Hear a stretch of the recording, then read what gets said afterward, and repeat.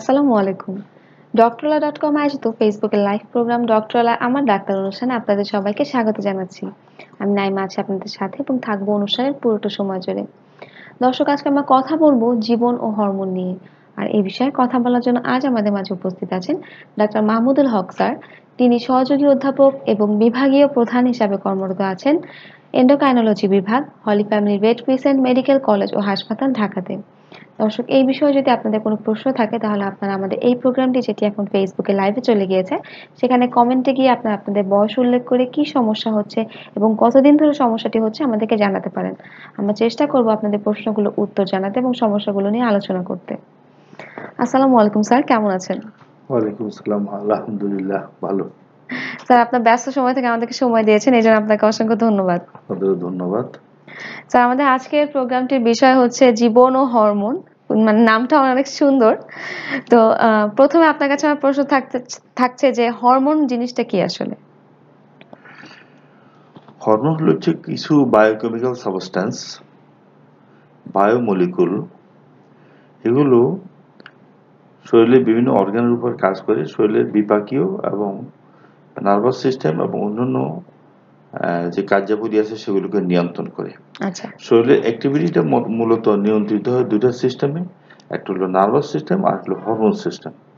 Hormone সিস্টেমটা হচ্ছে একটা বায়োমলিকুল একটা নির্দিষ্ট অর্গানে গিয়ে তার উপর তার যতটুকু ক্রিয়া করা দরকার ওই ক্রিয়াটা করে, আর নার্ভাস সিস্টেম ব্রেন থেকে ইম্পালস নিয়ে ওই অর্গান উপরে ক্রিয়া করে। তো এটা হচ্ছে কেমিক্যাল ব্যাপার এবং বিভিন্ন কারণেই এটা সিক্রেশন হতে পারে। আর হরমোনগুলো কিছু কিছু আছে খুবই সাধারণ কাজ করে, আর কিছু কিছু জীবনের জন্য অপরিহার্য। যেমন ধর কর্টিসল, থাইরক্সিন। কর্টিসলকে যেমন আমরা লাইফ সেভিং হরমোন বলি আসলে। অ্যাড্রেনালিন, এগুলো প্রায় অত্যন্ত গুরুত্বপূর্ণ এবং লাইফ সেভিং। আর অন্যান্য যে সমস্ত হরমোন রয়েছে জীবনের জন্য এগুলো তত গুরুত্বপূর্ণ না হলেও জীবনের প্রপাগেশনের জন্য, মেইনটেনেন্সের জন্য এবং সুখ স্বাচ্ছন্দ্যের জন্য এসেনশিয়াল। আচ্ছা স্যার, প্রতিনিয়ত আমাদের দেহে কি পরিমাণ হরমোন নিঃসরণ হচ্ছে? এগুলো এক একটা হরমোনের ব্যাপার স্যাপার এক এক রকম। যেমন ধরুন কর্টিসল 24 ঘন্টায় নিঃসরিত হয়। আচ্ছা। সকালে একটু বেশি, বৈকালে কম। এবং এটা শরীরের ব্লাড প্রেশার, রক্তে গ্লুকোজ এগুলোকে নিয়ন্ত্রণ করে, হার্টের স্পন্দন এগুলোকে নিয়ন্ত্রণ করে। এর অভাবে কিন্তু একটা লোকের প্রেশার কমে শকে চলে যাবে। বিশেষ করে যখন সে স্ট্রেসে পড়বে, চাপে পড়বে, তখন আরো তাড়াতাড়ি এটা হবে। আচ্ছা। অ্যাড্রেনালিন অবস্থা সেরকম, শরীরের প্রেশার মেনটেন করে। থাইরয়েড শরীরের টেম্পারেচার, বিপাক মেনটেন করে। তারপর ইনসুলিন শরীরের গ্লুকোজ লেভেলটাকে চর্বি এগুলোর মাত্রা নিয়ন্ত্রণ করে। আরো রয়েছে যেমন সেক্স হরমোন গুলো, টেস্টোস্টেরন, এটা শরীর পুরুষত্ব, মাসল এগুলোকে ঠিক রাখে, বিশেষত বাল্যকালের পরে। আর ইস্ট্রোজেন, প্রজেস্টেরন এগুলো নারীত্বকে রক্ষা করে এবং গর্ভধারণ সম্পর্কিত সমস্যাগুলোর সাহায্য করে। আরো রয়েছে অনেকগুলো হরমোন, মেলাটোনিন শরীরে স্কিনের পিগমেন্টেশন, কালো সাদা এগুলো নিয়ন্ত্রণ করে। তারপর লোকাল অনেক হরমোন আছে যেগুলো গ্রোথ হরমোন, লম্বা হওয়া বা বেটে হয়ে থাকা এগুলো নিয়ন্ত্রণ করে। প্রোল্যাকটিন গর্ভ পরবর্তী বাচ্চা স্তন্যদান, দুধ নিঃসরণে সাহায্য করে। তারপর অক্সিটোসিন, সেটাও দুধ নিঃসরণে সাহায্য করে অথবা বাচ্চার প্রসবের সময় সাহায্য করে। আর অনেক হরমোন রয়েছে। প্যারাথরমোন ক্যালসিয়ামকে নিয়ন্ত্রণ করে। ক্যালসিয়াম কতটুকু বেশি হবে কি কম হবে, আর বেশি কমে গেলে টিটানি হবে, আর বেশি হয়ে গেলে তো মানুষ অজ্ঞান হয়ে যাবে। এই দুটো মাঝখানে শরীরকে রাখতে হবে যাতে করে মাসেলের কন্ট্রাকশন ইত্যাদি ঠিক থাকে। ভিটামিন ডি এটাও একটা হরমোন, আপনারা জানেন যে এর মাধ্যমে হাড়ের সুস্থতা নিশ্চিত হয়। তো এরকম আরো সো মেনি হরমোন, আরো অনেক হরমোন রয়েছে, উল্লেখযোগ্য মোটামুটি এগুলি। আচ্ছা স্যার, আমাদের আজকের বিষয়টি তো জীবন ও হরমোন। তো আসলে হরমোনের সাথে জীবনের সম্পর্কটা কি? জীবন যখন শুরু হয় দেখেন তখন ছেলের প্রলিপারেশনের প্রয়োজন হয়, গ্রোথ হরমোন এই প্রলিপারেশনটাকে সাহায্য করে। যখন একটা বাচ্চা হয় তখন তার শরীর প্রেশার মেনটেন করতে হয়, সোডিয়াম পটাশিয়াম এগুলোকে রেগুলেট করতে হয়, এটার জন্য স্টেরয়েডের দরকার। আচ্ছা শরীর তাপমাত্রা ঠিক রাখতে হলে, বিপাক ঠিক রাখতে হলে, মেটাবলিজম ঠিক রাখতে হলে, এনার্জি রিলিজ করতে হলে থাইরক্সিনের দরকার। জীবনের শুরু থেকে এগুলোর প্রয়োজন রয়েছে।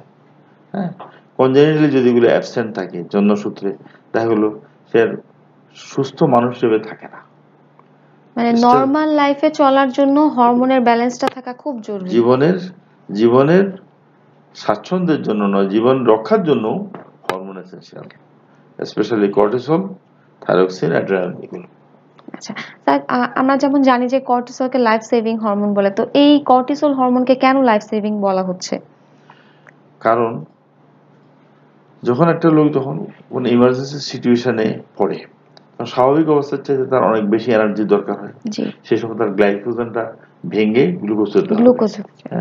তারপর তার শরীরের থেকে মাসেলের দিকে ব্লাড যেতে হবে, তার পেশাব পায়খানা যদি আসতে চায় তাহলে বন্ধ রাখতে হবে, শরীরে এনার্জি সৃষ্টি করতে হবে, শরীরের প্রেশার বাড়াতে হবে, হার্টের পাম্পিং বাড়াতে হবে, ব্লাড ফ্লো বাড়াতে হবে। ফলে সাধারণ শক্তির চাইতে অন্তত 3 থেকে 4 গুণ বেশি শক্তির দরকার হবে। এই জিনিসগুলো কিন্তু কর্টিসল সাপ্লাই করবে। আচ্ছা হ্যাঁ, অবস্থা যখন খারাপ মানুষ দেখবে হয় ফ্লাইট নয় ফাইট, পালাতে হবে না ফাইট করতে হবে, দুটোর জন্য কিন্তু এনার্জি দরকার। এনার্জিটা হঠাৎ করে রিলিজের জন্য দরকার হচ্ছে কর্টিসল।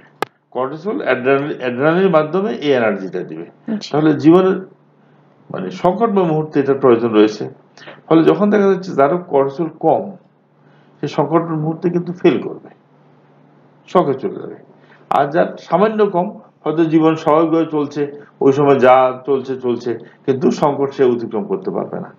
তিনটা অবস্থা: অ্যাবসলিউট ল্যাক, মানুষ মারা যাবে; মিডিয়াম, অল্প স্বল্প আছে, কোন রকম স্বাভাবিক জীবন যাপন করা যায়, স্ট্রেস নিতে পারবে না। আচ্ছা, আর যদি পরিপূর্ণ থাকে তাহলে স্ট্রেসও চলবে, স্বাভাবিক সমস্যা, নরমাল লাইফস্টাইল চলবে। এগুলো আবার রেঞ্জ রয়েছে। একটা নরমাল রেঞ্জ যদি 500 ন্যানোমোল থাকে তাহলে দুটাই নিতে পারবে। 100-র উপরে থাকলে স্ট্রেস নিতে পারবে না, স্বাভাবিক চলবে। 100-র নিচে হলে তার সাপ্লিমেন্ট ছাড়া স্বাভাবিক জীবনে চলবে না। আচ্ছা স্যার, হরমোন তো অনেকগুলোই আছে, আপনি বলছিলেন একটু আগে। তো হরমোন জনিত কি কি সমস্যা বা রোগ হতে পারে? আমাদের দেশে মহামারী আকারে যে রোগটা এখন প্রাদুর্ভাব হয়েছে সেটা হচ্ছে ডায়াবেটিস। ইনসুলিনের স্বল্পতা অথবা ইনসুলিন রেসিস্ট্যান্সের জন্য এটা হয়। ফলে ডায়াবেটিস হচ্ছে। দীর্ঘদিন ডায়াবেটিস যদি চিকিৎসা ছাড়া থাকে তাহলে ডায়াবেটিসের সমস্ত কমপ্লিকেশন, চোখ নষ্ট হয়ে যাওয়া, তারপর কিডনি নষ্ট হয়ে যাওয়া, হ্যাঁ, তারপর এই নার্ভ নষ্ট হয়ে যাওয়া, স্ট্রোক, হার্ট অ্যাটাক, এগুলো তো হচ্ছেই। মানে বার্ধক্যটা খুব তাড়াতাড়ি চলে আসে যদি আমরা কন্ট্রোল না করি। একেবারেই যদি কন্ট্রোল না থাকে তাহলে কখনো কখনো ডায়াবেটিক কিটোসিরোসিস বা হং হয়ে মানুষের তৎক্ষণাৎ মৃত্যু হতে পারে যদি চিকিৎসা না করা হয়।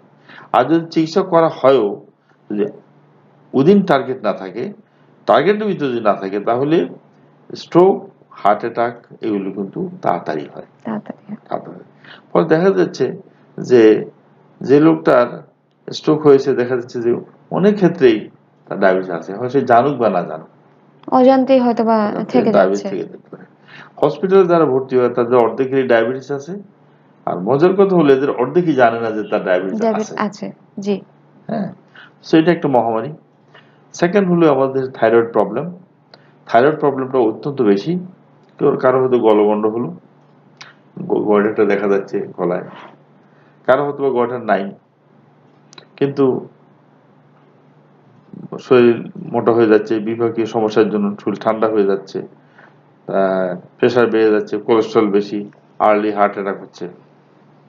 তারপর অথবা এটার অ্যাক্সিলারেটেড অ্যাকশন, হাইপারথাইরয়েডিজম হলো, শরীর শুকিয়ে কাঠ, কোনো খবর নেই, ডাক্তার খুঁজে পাচ্ছে না কি রোগ, দেখা যাচ্ছে তার থাইরয়েডের ওভার অ্যাক্টিভিটি। হ্যাঁ, ওভার অ্যাক্টিভিটি মানে থাইরয়েড হরমোনটা বেশি হলেও সমস্যা, আবার কম হলেও সমস্যা। বড় সমস্যা। আবার বাচ্চা বয়সে হলেও সমস্যা, বার্ধক্য সমস্যা। এক একটার এক এক ম্যানিফেস্টেশন। বাচ্চা বয়সে যদি হয়, তো দেখা যাচ্ছে বাচ্চা শর্ট, আইকিউ কম, পায়খানা পেশাব করছে না, একদম জন্ম থেকেও খারাপ হয়ে আসতে পারে, যেটাকে আমরা কনজেনিটাল হাইপোথাইরয়েডিজম বলি। তো এই যে অবস্থা, এগুলোকে খুব সূক্ষ্মভাবে ডাক্তারের চোখে দেখে ডায়াগনোস করতে হবে। যে কোনো ক্ষেত্রে দেখা যায় কি, যখন রোগের লক্ষণটা প্রকটভাবে প্রকাশ পায়, যে বাবা মা বুঝছে বা প্রতিবেশী বুঝছে, তখন সবসময় এটা একটা লেট কেস মনে রাখতে হবে। সুতরাং সতর্ক হতে হবে এবং বায়োকেমিক্যালি প্রুভ করতে হবে যে সমস্যাটি আছে। আচ্ছা স্যার, ছেলেদের এবং মেয়েদের কি কি আলাদা কারণ আছে? আসলে মানুষ তো একটাই মানুষ। তো ফেটাল লাইফে, মাতৃগর্ভে প্রথম অবস্থায় যদি কারো টেস্টোস্টেরন হরমোন সিক্রেট না হয়, তাহলে সে মেয়েই হবে। আর যদি টেস্টোস্টেরন হরমোন সিক্রেট হয়, তাহলে সে ওই মেয়ের যেই স্ট্রাকচার, সেই স্ট্রাকচার উপরে একটা মডিফিকেশন হয়ে পুরুষ হবে। সুতরাং মেয়েদের বেসটাই হলো বেসিক। প্রকৃতি কিন্তু মেয়েদের পক্ষে স্টেবল। এর উপরে একটু ডেভেলপমেন্ট হলো টেস্টোস্টেরনের এফেক্ট।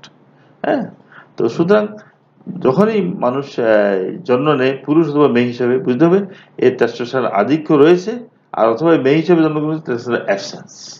আচ্ছা, সেক্ষেত্রে মেয়েদের ইস্ট্রোজেন হরমোনটা বয়সন্ধিকালে সিক্রেশন শুরু হয় এবং বয়প্রাপ্তির পর তার পূর্ণাঙ্গ নারী হিসেবে সে আত্মপ্রকাশ করে। পুরুষের সেই অবস্থা, জন্মের আগে টেস্টোস্টেরন এফেক্টে তার পুরুষ অঙ্গগুলো সৃষ্টি হবে, জন্মের কয়েক মাস পর থেকে এটা সিক্রেশনটা কমে যায়, তখন গ্রোথ হরমোন দিয়ে মানুষ লম্বা হয়, বড় হয়। কিন্তু বয়সন্ধিক্ষণের ধরুন 12, 13 বা 15 পরে আস্তে আস্তে আস্তে কিন্তু মাথা থেকে, পিটুইটারি গ্ল্যান্ড থেকে লিউটিনাইজিং হরমোন এবং ফলিকুলার স্টিমুলেটিং হরমোন সিক্রেশন হয়। এগুলো তখন মানুষের সেক্স অর্গানগুলোকে পূর্ণতা দান করে, পুষ্টি সৃষ্টি করে এবং এদের কাজ শুরু হয়। তখন এটা হলো বয়সন্ধিক্ষণ পরে যৌবন। সেক্ষেত্রে টেস্টোস্টেরন অনেক বেশি হয়, এফএসএইচ চ্যালেঞ্জ বেশি থাকে। আর মেয়েদের ক্ষেত্রে শরীরে পূর্ণতার সাথে সাথে ইস্ট্রোজেন বাড়ে এবং একটা পর্যায়ে মেনস্ট্রুয়েশনের পরে ইস্ট্রোজেন এবং প্রজেস্টেরনগুলো সাইক্লিক অর্ডারের সৃষ্টি এবং গর্ভাবস্থায় প্রজেস্টেরন অনেক বেশি থাকে। আর যখন মেয়েদের রিপ্রোডাক্টিভ লাইফটা শেষ হয়ে যায়, তখন ইস্ট্রোজেন প্রজেস্টেরন কমে যায়, কিন্তু পুরুষদের টেস্টোস্টেরন কিন্তু থাকে। মূলত একটা কর্মক্ষম, শক্তিশালী, কাজ করার মতো একটা লোকের টেস্টোস্টেরন দরকার। এটার সাথে রিপ্রোডাকশনের যেরকম সম্পর্ক আছে, আবার রিপ্রোডাকশনের পরেও কিন্তু এটার প্রয়োজন আছে। মাসেল মাসটাকে যেন শরীরে ধরে রাখতে পারে।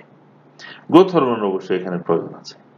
আচ্ছা, মানে তাহলে বলতে চাচ্ছেন যে স্যার, ছেলেদের এবং মেয়েদের মেইন হরমোনই হচ্ছে ছেলেদের জন্য টেস্টোস্টেরন এবং মেয়েদের জন্য ইস্ট্রোজেন এবং প্রজেস্টেরন। আচ্ছা স্যার, বাচ্চারা কি কোনোভাবে হরমোনজনিত কোনো সমস্যায় আক্রান্ত হতে পারে? অদ্ভুতভাবে যে কোনো হরমোন যে কোনো সময় যে কোনো লোককে আক্রান্ত করতে পারে। আচ্ছা, কোন একটা ছেলে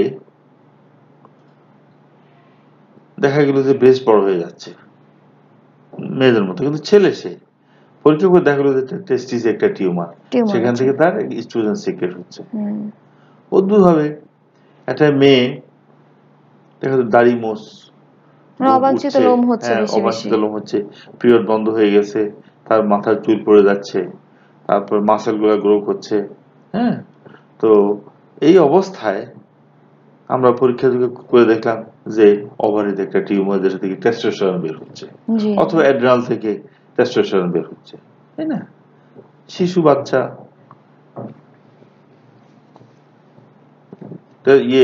থাইরয়েডের হরমোন সিক্রেট হচ্ছে না, সে গ্রোই করছে না, ইন্টেলেকচুয়ালি ইম্পেয়ার্ড, কথাবার্তা বলতে পারে না। আচ্ছা, তারপরে দেখা গেল একটা বাচ্চা ইন্টেলিজেন্ট, কিন্তু সে গ্রো হচ্ছে না, ছোট হয়ে আছে। ওই যে টেলিভিশনের নাতি, সেই নাতির মতো ইন্টেলিজেন্ট, কিন্তু সে গ্রো হচ্ছে না। দেখা গেল তার গ্রোথ হরমোন ডেফিসিয়েন্ট, অথবা IGF-1, এটা একটা হরমোন, এটা ডেফিসিয়েন্ট। আচ্ছা, এগুলোর পূর্ণ চিকিৎসা আছে, হ্যাঁ, ছোটকালে জন্ম নিয়েছে, জন্মের সময় ইনসুলিন থাকতে পারে, ডেফিসিয়েন্ট থাকতে পারে, ডায়াবেটিস নিয়ে জন্ম, মুডি। তারপর কিছুদিন পরে বিটা সেলটা সম্পূর্ণ নষ্ট হয়ে গেল, ইনসুলিন ডিপেন্ডেন্ট ডায়াবেটিস হয়ে গেল। হ্যাঁ, ইনসুলিন না দিলে মরেই যাবে। হ্যাঁ, হঠাৎ করে একটা নর্মাল বাচ্চা সর্দি কাশি পরে দেখা গেলো বেশি পেশাব করছে, খাচ্ছে না, শুকিয়ে যাচ্ছে, তাড়াতাড়ি ডাক্তার কাছে নেওয়ার পর দেখা গেলো তার ডায়াবেটিস। শিশু, জুবিনাইল অনসেট বলি বা আমরা টাইপ 1 ডায়াবেটিস বলি এখন। হ্যাঁ, এবং এটা ইনসুলিন না দিলেই মরিয়ে যাবে।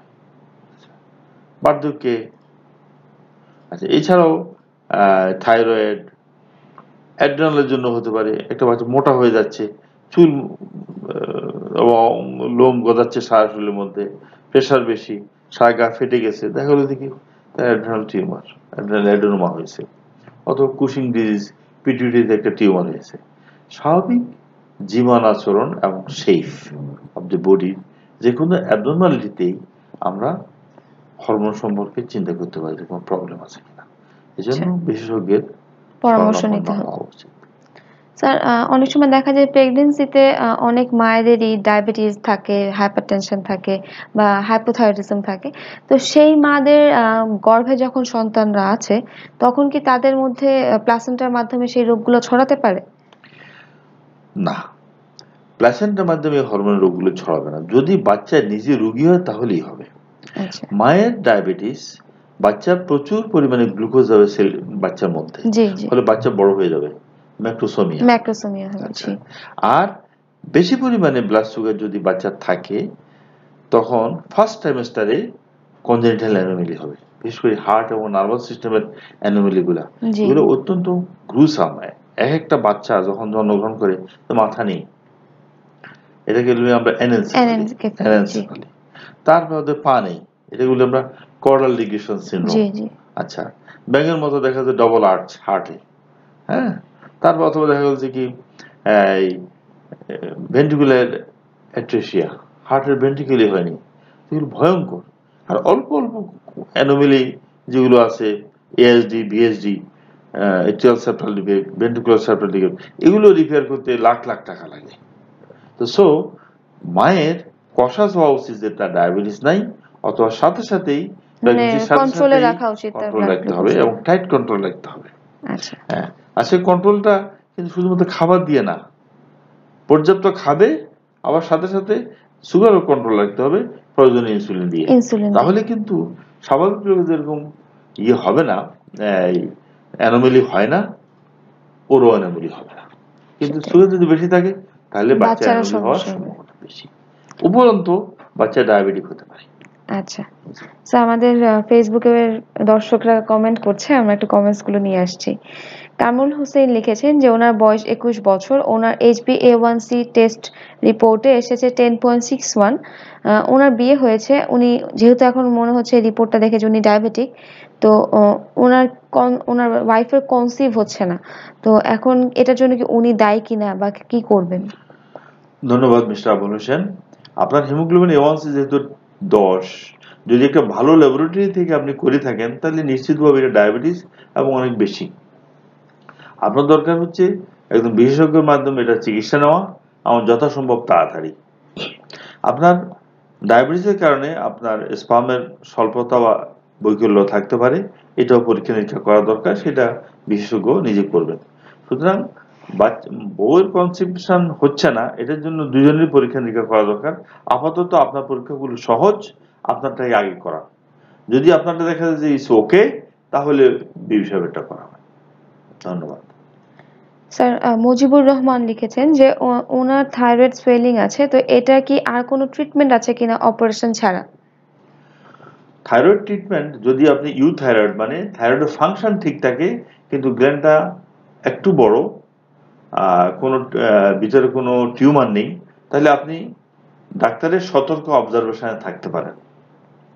যদি আপনার হাইপোথাইরয়েড থাকে তাহলে রিপ্লেসমেন্ট লাগবে।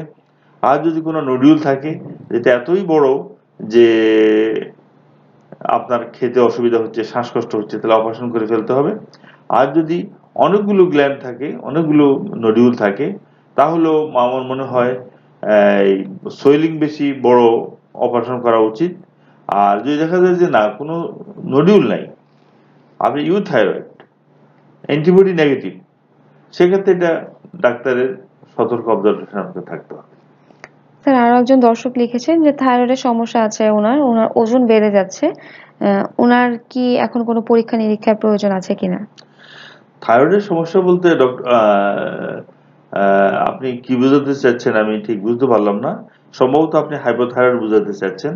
তো এটা ডকুমেন্টেশন লাগবে, biochemical documentation. Hypothyroid clinically evident হওয়ার অনেক আগেই বায়োকেমিক্যালি অ্যাবনর্মাল থাকে। আপনি FT4, FT3, TSH এই 3টে টেস্ট করান। আমার মনে হয় সবগুলো এগুলো কিন্তু বিশেষজ্ঞ সুপারভিশনে হওয়া উচিত। তারপর এটা যদি আমরা দেখি আপনার হাইপোথাইরয়েড হয়েছে, সম্ভবত এই কারণে হয়তো আপনার ওজন বাড়ছে। হাইপোথাইরয়েডিজমের সাথে ওজনের সম্পর্ক আছে, কিন্তু ম্যাক্সিমাম ক্ষেত্রেই ওজন বাড়ে নিষ্কর্মা থাকা আর বেশি খাওয়া থেকে। হ্যাঁ, তো রোগের কারণে যে সমস্ত ওজন বাড়ে সেগুলো হচ্ছে রেয়ার। স্টিল যেহেতু আপনার গয়টার আছে, বড় থাইরয়েড গ্ল্যান্ডকে আমরা গয়টার বলি, গয়টার আছে, পরীক্ষাটা করানো যুক্তিযুক্ত। সাইফুল আরাফিন সাজু লিখেছেন যে হাইপোথাইরয়েডিজম কি ভালো হয়ে যায় কিনা? হাইপোথাইরয়েডিজম ভালো হয় যদি এটা টেম্পোরারি হয়। বিশেষ করে থাইরয়েডাইটিস রোগের যদি হাইপোথাইরয়েড ফেজে আমরা পাই, আমরা হয়তো বা কিছুদিনের জন্য রিপ্লেসমেন্ট দেই, দেখছি যে আমরা রিপ্লেসমেন্ট কম লাগছে, তখন মাঝে মাঝে আমরা উইথড্র করে দেখি যে না দিলেও চলে কিনা। যদি চলে তো ভালো, আর যদি দেখছি না উইথড্র করার পরে আপনার TSH বেড়ে যাচ্ছে, হাইপোথাইরয়েডিজমটা আরো প্রকট হচ্ছে, তখন আমরা লাইফ লং রাখি। লাইফ লং রাখার জন্য অনেকগুলো ক্রাইটেরিয়া রয়েছে। সেটা হলো যে হাই অ্যান্টিবডি, ড্রাগ উইথড্র করার পরে আবার TSH বেড়ে যাওয়া। তো আর যদি না বাড়ে এবং সুস্থ থাকেন তাহলে এটা উইথড্র করা যেতে পারে। টেম্পোরারি হাইপোথাইরয়েডিজম আমাদের দেশে 50%, কিন্তু দুর্ভাগ্যবশত এই হাইপোথাইরয়েড হলেই লাইফ লং ওষুধ দেওয়ার একটা প্রবণতা থাকে।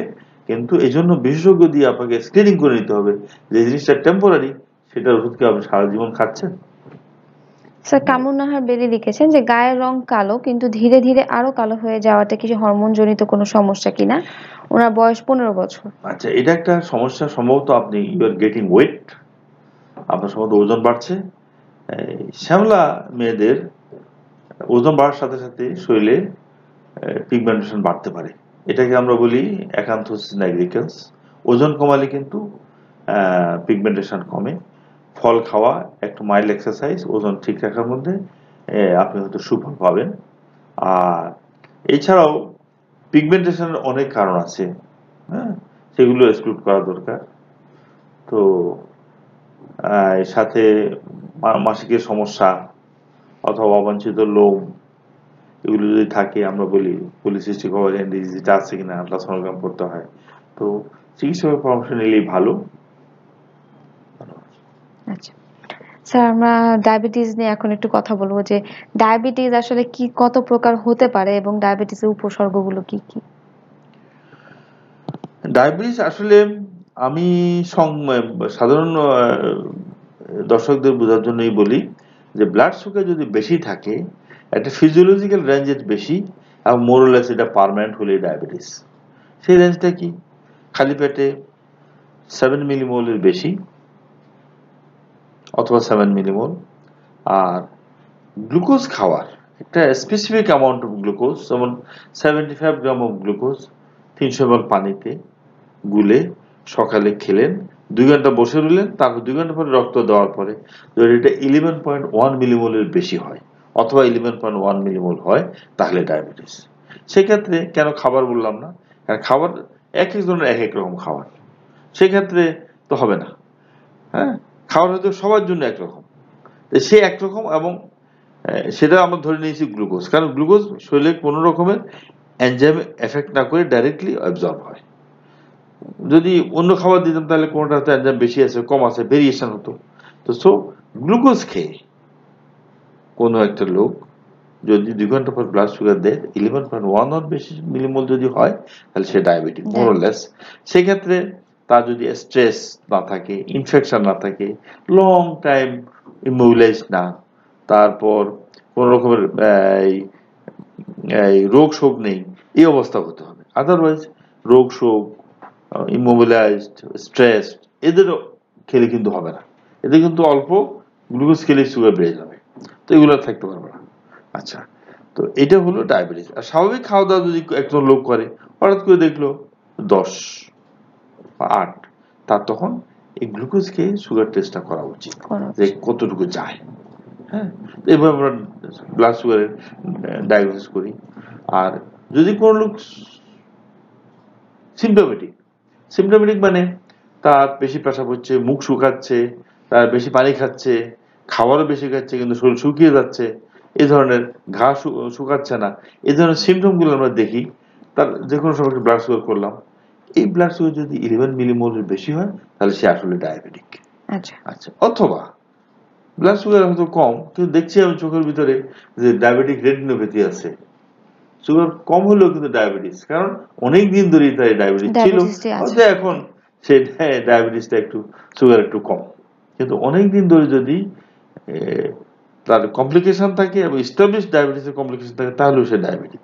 তো আমি মনে করি ডায়াবেটিসের জন্য সবচেয়ে সহজ উপায় হচ্ছে পরীক্ষাটা করে নেওয়া।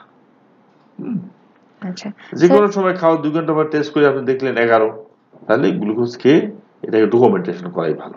আচ্ছা স্যার, উপসর্গগুলো কি কি থাকবে? উপসর্গ আসলে ডায়াবেটিসের প্রেজেন্টেশন হলো ভেরিড। আমি আমার ছাত্রদের জিজ্ঞাসা করি ডায়াবেটিসের প্রেজেন্টেশন কি, তার সবাই বলে বেশি পানি পেশাব করা, বেশি পানি খাওয়া, শরীর শুকিয়ে যাওয়া, খাওয়া। সত্যি আসলে 5% কিন্তু এই সিমটমগুলো থাকে না। ব্লাড সুগার অনেক বেশি যদি হয়, 20 মিলিমোল 25 মিলিমোল হয়, তাহলে এই সিমটমগুলো দেখা যায়। 60 to 70% ক্ষেত্রে ডায়াবেটিস হলে অ্যাসিমটোমেটিক, কোনো লক্ষণ নেই। আচ্ছা, ব্লাড সুগার 7 ফাস্টিং, গ্লুকোজ খাওয়া 2 ঘন্টা পরে 11 যে, ডেফিনেটলি তার কোনো সিমটম থাকে না। এটা কিন্তু বায়োকেমিক্যাল ডিটেকশন। আচ্ছা, সো ডায়াবেটিসের ডায়াগনোসিসটা হলো বায়োকেমিক্যাল, সিমটম দেখে না। কারণ সিমটম দেখে যদি করি 5% পাবো না, ডায়াবেটিস 95% মিস হবে। তো সো যখন একটু সাসপিশন আমাদের হবে তখন আমাদের বায়োকেমিক্যাল টেস্ট করতে হবে। আচ্ছা, তাহলে ফার্স্ট হলো অ্যাসিমটোমেটিক 90%, 5 to 6% হলো সিমটোমেটিক ডায়াবেটিস, টাইপ 1 ডায়াবেটিস, যাদের বিটা সেল একদম নাই এবং ভেরি হাই ব্লাড সুগার তারা। আর হলো প্রেজেন্টস উইথ কমপ্লিকেশন, স্ট্রোক হয়েছে, দেখা গেলো যে ডায়াবেটিস অনেক দিন ধরে, হিমোগ্লোবিন এমাউন্ট বেশি, তার কোনো খবর নেই, এমআই হলো, হার্ট অ্যাটাক হয়েছে, দেখা গেলো যে ডায়াবেটিস, তাহলে প্রেজেন্টস উইথ কমপ্লিকেশন, নার্ভ জ্বলছে, সারা পা জ্বলছে, দেখা গেলো যে অনেক দিন ধরে ডায়াবেটিস, কিন্তু জানে না যে ডায়াবেটিসের নার্ভই নষ্ট করে দিয়েছে, তাহলে প্রেজেন্টস উইথ সিমটম কমপ্লিকেশন। আরেকটা হলো এটিপিক্যাল প্রেজেন্টেশন। আমাদের প্রশ্ন করতে একটু আগে বললেন যে ওয়াইফ কনসিভ করছে না, এটা আনএক্সপ্লেইনড ইনফার্টিলিটি, কেমন আনডিউ ফেটিগেবিলিটি, একটু কাজ করলে হাঁপিয়ে উঠছেন, কাজ করতে পারছেন না। নন হিলিং আলসার একটা হয়েছে, শুকাচ্ছে না। মেয়েদের ভালোভাবে জানাইটিস, গুপ্ত অঙ্গের চুলকানি, দেখা গেল যে কিছুতেই ভালো হচ্ছে না, সুগার কন্ট্রোল হওয়ার পর এটা ভালো হয়ে যায়, তাই না? এভাবে এগুলো হচ্ছে এটিপিক্যাল প্রেজেন্টেশন। এভাবে নানাভাবেই ডায়াবেটিস নিয়ে মানুষ প্রেজেন্ট করতে পারে। আচ্ছা স্যার, ডায়াবেটিসটা আসলে কাদের বেশি হচ্ছে? আমরা যেমন জানি যে ফ্যামিলি হিস্ট্রিতে বাবা মা বা দাদা দাদি বা চাচাদের যদি কারো ডায়াবেটিস থাকে সেই ক্ষেত্রে হওয়ার একটা সম্ভাবনা থাকে, তো এটা আসলে কাদের বেশি হচ্ছে? ধন্যবাদ। ডায়াবেটিস আসলে মূলত 4 প্রকার। টাইপ 1, এটা হচ্ছে বাচ্চাদের জ্বর সর্দি কাশি হলে জেনেটিক কিছু প্রিডিসপোজিশন থাকে, বিশেষ করে উত্তরাঞ্চলে, নরওয়ে, সুইডেন বা ইংল্যান্ডের উত্তরাঞ্চলে একটা অ্যান্টিবডি হয়, অ্যান্টিবডি বিটা সেল নষ্ট করে দেয়, ফলে তাকে ইনসুলিন দেওয়া ছাড়া এই ডায়াবেটিস ভালো হবে না। টাইপ 1 ডায়াবেটিস, এটা 3 to 5% লোকেরও নাই, আমাদের দেশে তো 1% মতো বা 2% মতো। আচ্ছা, আর 2 নম্বর হলো টাইপ 2 ডায়াবেটিস, বিটা সেল কম আছে অথবা বিটা সেল যথেষ্ট আছে কিন্তু শরীরে ইনসুলিন রেসিস্ট্যান্স মানে যতটুকু কাজ করা দরকার তার চেয়ে অনেক কম কাজ করছে, ফলে প্রচুর ইনসুলিন লাগে সুগার নরমাল রাখতে হলে, যতটুকু আর সিক্রেট করতে পারছে না, তখন সুগার বেড়ে যায়, তখন বাহির থেকে আসলে ইনসুলিনটা দিতে হয়। আচ্ছা, তখন আমাদের ইনসুলিন রেসিস্ট্যান্সটাকে কমাইতে হবে, পর্যায়ক্রমে ওষুধ দিয়ে, এক্সারসাইজ দিয়ে, ওয়েট কমিয়ে ইনসুলিন রেজিস্ট্যান্সটা যদি কমাতে পারি তাহলে দেখা যায় ভালো হয়ে যাচ্ছে। তা না হলে হয়তো শেষের দিকে কিছু ইনসুলিনও লাগবে। আচ্ছা, ইনসুলিন রেজিস্ট্যান্স যাদের, তাদের ইনসুলিন আছে কিন্তু অপর্যাপ্ত। সেক্ষেত্রে কেন হলো? ইনসুলিন রেজিস্ট্যান্সের জন্য। ইনসুলিন রেজিস্ট্যান্স কেন হয়? প্রথমত হলো ওবেসিটি, ওজন বেশি, কাজ না করলে, ইনফেকশন অথবা স্ট্রেস থাকলে, অথবা স্টেরয়েডের মতো ওষুধ ব্যবহার করলে, এই সমস্ত কারণে হয়। আমরা যখন গ্রাম থেকে শহরে আসি আমাদের কাজ কমে যায়, আমাদের স্ট্রেস বেড়ে যায়, রিফাইন্ড খাবার খাচ্ছি, ফলে আমাদের ইনসুলিন রেজিস্ট্যান্স বাড়ছে, ওয়েট বেড়ে যাচ্ছে। ফ্যাট যদি শরীরের ভিতরে হয়, বিশেষ করে পেটের ফ্যাট, টামি, জি, মানে আমরা বলি অ্যাবনর্মাল ওয়েস্ট হিপ রেশিও, মানে ভুঁড়ি। যারই বেশি বুড়ি হবে তাহলে কিন্তু ইনসুলিন রেজিস্ট্যান্স থাকবে, এবং সে যদি বুড়িটা না কমাতে পারে তাহলে শরীরের সামর্থ্য অনুযায়ী ইনসুলিন দিবে, একসময় দেখা যাচ্ছে কি সুগার কমানোর মতো সাফিসিয়েন্ট ইনসুলিন সে দিতে পারছে না। সেক্ষেত্রে যদি বুড়িটা কমাতে পারে তাহলে কিন্তু তার ডায়াবেটিস থাকবে না। তাহলে ওয়েট কমানোটা একটা বিরাট জিনিস, এবং এক্সারসাইজের মাধ্যমে, ডায়েটের মাধ্যমে ওয়েট কমালেও কিন্তু ঠিক হয়ে যায়। তাহলে টাইপ 2 ডায়াবেটিস, এবং 95% ডায়াবেটিক আমাদের দেশে টাইপ 2, ইনসুলিন কম অথবা ইনসুলিন রেজিস্ট্যান্স জন্য হচ্ছে, এবং এটা সুন্দর চিকিৎসা আছে যে এটাকে কন্ট্রোল করে ফেলা যায়। আচ্ছা, আরেকটা হলো জেস্টেশনাল ডায়াবেটিস, প্রেগনেন্ট অবস্থায় ডায়াবেটিস হয়েছে, এটা প্রেগনেন্সির পরে হয়তো থাকে না, প্রেগনেন্সির সময় প্রচুর খাওয়া দাওয়ার কারণে ইনসুলিন লাগতে পারে, এবং ইনসুলিন দিলে এটা ভালো থাকবে বাচ্চা এবং মা দুজনেই। আচ্ছা স্যার, এই যে প্রেগন্যান্সির সময় ডায়াবেটিস বলবো আমরা, তো এটার জন্য লেভেলটা কত হওয়া উচিত ব্লাড গ্লুকোজের? এর আগে আরেকটা বলছি, যে আরেকটা হলো যে স্পেসিফিক টাইপ, মানে যেমন আগে আমি বলছি হাইপারথাইরয়েডিজম বা কুশিং সিনড্রোম অথবা প্যানক্রিয়াসের ডিজিজ বা ড্রাগ, এগুলোর কারণে ডায়াবেটিস হতে পারে। সেক্ষেত্রে দেখা যাবে কি ড্রাগের হিস্ট্রি আছে, অথবা যে রোগের কারণে ডায়াবেটিস হয়েছে সেই রোগটা বোঝা যাচ্ছে। হ্যাঁ, তো সেটাও একটা কারণ বটে। মেইন কারণই হলো টাইপ 2 ডায়াবেটিস, যেখানে ইনসুলিন রেজিস্ট্যান্স, ইনসুলিন ডেফিসিয়েন্সি। আপনি যে প্রশ্নটা করেছেন সেকেন্ড, সেটা হলো ব্লাড সুগার কত হলে প্রেগনেন্ট অবস্থায় আমরা বলবো ডায়াবেটিস। সাধারণত ব্লাড সুগার যদি ধরেন 5.5 এর উপরে থাকে, 5.6 থাকে ফাস্টিং অবস্থায়, আমরা এটাকে বলি আইএফসি, ইম্পেয়ার্ড ফাস্টিং গ্লুকোজ। আচ্ছা, 1 আওয়ারে যদি 10 থাকে তাহলে কিন্তু এটা জেস্টেশনাল ডায়াবেটিস। হ্যাঁ, 2 আওয়ারে যদি 7.8 থাকে তাহলে এটা জেস্টেশনাল ডায়াবেটিস। এই তিনটার ভিতরে যে কোনো একটা হলেই তার জেস্টেশনাল ডায়াবেটিস আছে বলতে হবে। হ্যাঁ, হ্যাঁ, 1 আওয়ারে 10, 2 গ্লুকোজ খাওয়ার পরে 2 আওয়ারে 7.8, আর ফাস্টিং অবস্থায় 5.6 এন্ড অ্যাবাভ। আচ্ছা স্যার, এই যে রমজান মাস চলছে এখন, তো রমজান মাসে ইনসুলিনটা কিভাবে নিবে পেশেন্টরা, বা ওষুধ যেগুলো আছে সেগুলো কিভাবে কন্টিনিউ করবে? খুব সংক্ষেপে বলতে গেলে, যে ফিজিশিয়ানের আন্ডারে উনি আছেন, উনি ওষুধগুলোকে রিশিডিউল করে দেবেন। আচ্ছা, ওষুধগুলোকে রিশিডিউল করে দেবেন। রাত্রে উনি যেটা খেতেন, যে ওষুধগুলো, তার হাফ সেহরির সময় খাবেন, বা ইনসুলিন হলে হাফ সেহরির সময় নেবেন, আর সকালে যেটা তিনি ব্যবহার করতেন ওষুধ বা ইনসুলিন, ঠিক সমপরিমাণ উনি ইফতারের আগে পানি খেয়ে নেবেন। আচ্ছা, এই ক্ষেত্রে কোনোটাই ধনন্তরী না, কয়েকদিন রোজা রাখার পরে কিন্তু শরীরের ডায়াবেটিস কন্ট্রোলের শক্তি বাড়ে। এটা ওজন কমার জন্যই সম্ভবত। আচ্ছা, এই যে বেড়ে যায়, ফলে ওষুধ কম লাগবে।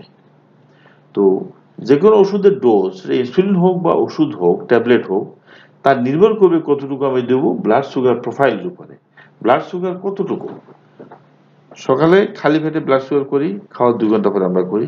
রোজার সময় আমরা কি করব? ইফতারের আগে ব্লাড সুগার করব। রোজার সময় আমরা ইফতারের আগে ব্লাড সুগার করব, ইফতারের 2 ঘন্টা পরে করব, সেহরির আগে করব, সেহরির 2 ঘন্টা পরে করব, এবং দুপুরে করব। ব্লাড সুগার করে আমরা দেখব কোন সুগারটা বেশি।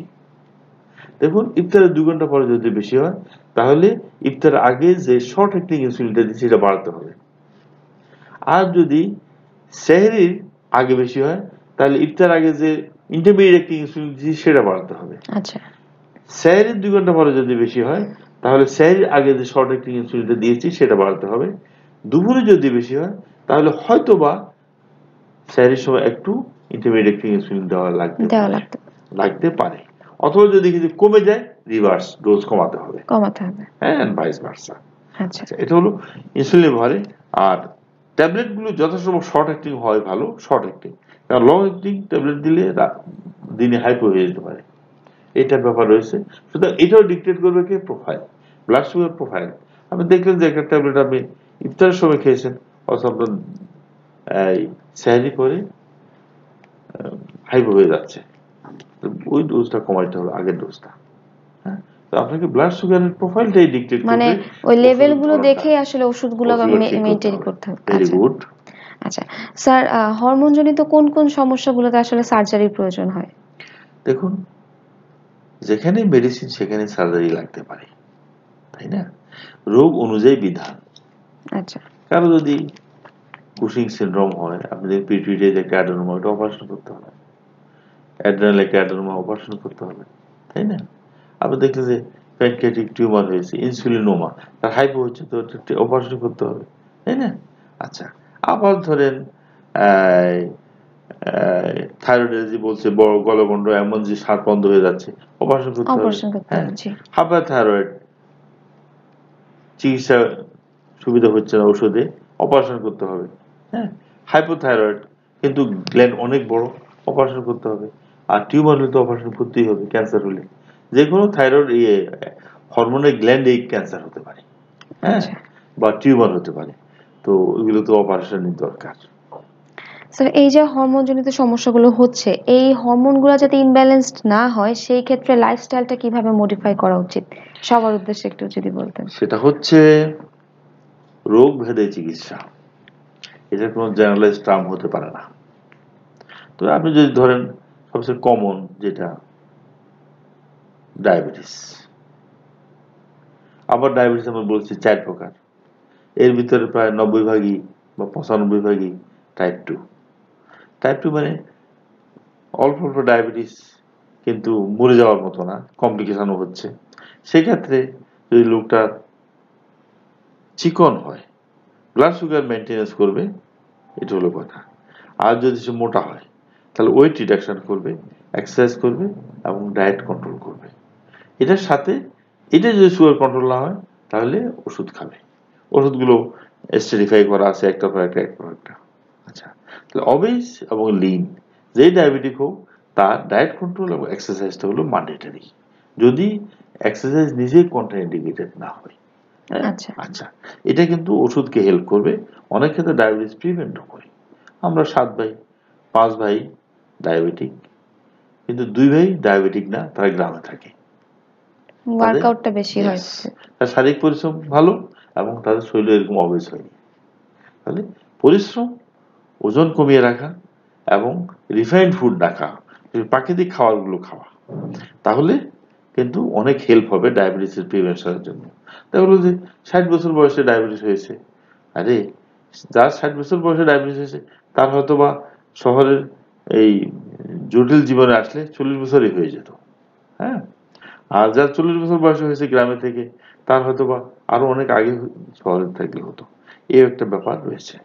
তো ডায়াবেটিসের জন্য প্রিভেনশন হচ্ছে এক্সারসাইজ, ডায়েট, হ্যাঁ, প্রিভেনশন, পুষ্টিকর খাবার খাওয়া, আর যতটুকু যথাসম্ভব প্রাকৃতিক খাবার খাওয়া।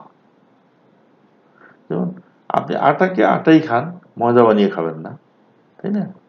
তাই না? মিষ্টি আছে, আখের রস আখ খান, কিন্তু আখে এত চিনি বানিয়ে শরবত বানিয়ে খাওয়ার তো দরকার নেই, তাই না?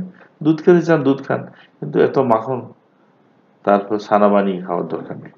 সুতরাং যে খাবারটা যতটুকু প্রকৃতির কাছে, সেটাই শরীরের জন্য তত ভালো, এবং যত তাড়াতাড়ি সম্ভব প্রকৃতিকে এনে খাওয়া, নন ফর্টিফাইড। নন ফর্টিফাইড মানুষের টাচ যত কম তত ভালো। তো এটা হলো ডায়াবেটিসের প্রিভেনশন। থাইরয়েডের জন্য ধরেন মায়ের যদি হাইপোথাইরয়েড থাকে, তাহলে থাইরয়েড দেখা দরকার, ছেলে টেস্ট করা দরকার। তারপর অ্যাড্রেনাল এরকম ডাক্তার দেখলেই বুঝতে পারে যে অ্যাড্রেনালের কোনো অসুবিধা আছে কিনা, পিটুইটারি গ্রোথ এন্ড আদার্স ঠিক আছে কিনা। প্রিভেনশনটা হচ্ছে আসলে স্বাভাবিক সুস্থ ফেতরাতে জীবনযাপন করা, প্রকৃতি যেটা দিয়েছে সেটা ইউজ করা, প্রকৃতির বিরুদ্ধে চলনা করা। ধন্যবাদ স্যার। আশা করছি আপনার কথা থেকে আজ আমাদের দর্শকরা অনেক উপকৃত হয়েছেন। স্যার যদি ডক্টরালার উদ্দেশ্যে কিছু বলতেন। কাদের উদ্দেশ্যে? ডক্টরালার উদ্দেশ্যে স্যার। আমাদের ডক্টরালা.com আচ্ছা, এর আচ্ছা, আচ্ছা। উদ্দেশ্যে। আমি এখানে নতুন, তবু আমি মনে করি এটা একটা মহৎ উদ্যোগ, সবাইকে সচেতন করবে এবং সচেতনতাই রোগ প্রতিরোধের সবচেয়ে উত্তম উপায়। উদ্যোক্তাদেরকে এবং যারা শুনছেন তাদের সবাইকে ধন্যবাদ। ধন্যবাদ স্যার। দর্শক, দেখতে দেখতে আজকে আমার অনুষ্ঠানের শেষ পর্যায়ে চলে এসেছি। আপনারা জানেন ডক্টরলা.com বাংলাদেশের প্রথম অনলাইন ও কল সেন্টার ভিত্তিক ডক্টরস অ্যাপয়েন্টমেন্ট সার্ভিস। আমাদের সাথে দেশ জুড়ে রেজিস্টার্ডকৃত ডাক্তার অ্যাপয়েন্টমেন্ট পেতে আপনারা কল করতে পারেন 16484 এই নম্বরে, অথবা ভিজিট করতে পারেন www.doctorala.com এই ঠিকানায়। আশা করছি সবাই ভালো থাকবেন, সুস্থ থাকবেন এবং নিয়মিত আমাদের ডক্টরলার সাথেই থাকবেন। আল্লাহ হাফেজ।